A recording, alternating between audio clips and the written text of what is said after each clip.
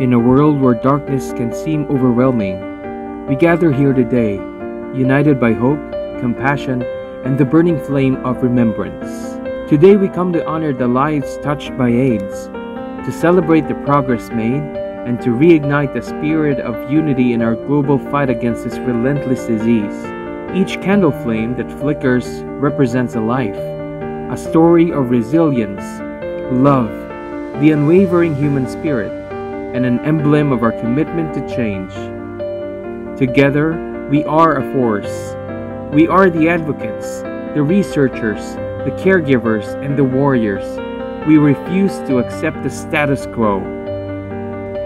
The power of compassion and empathy, the binding threads that weave us together as a global community. Let us extend our hands, open our hearts, and create a world free from stigma and discrimination.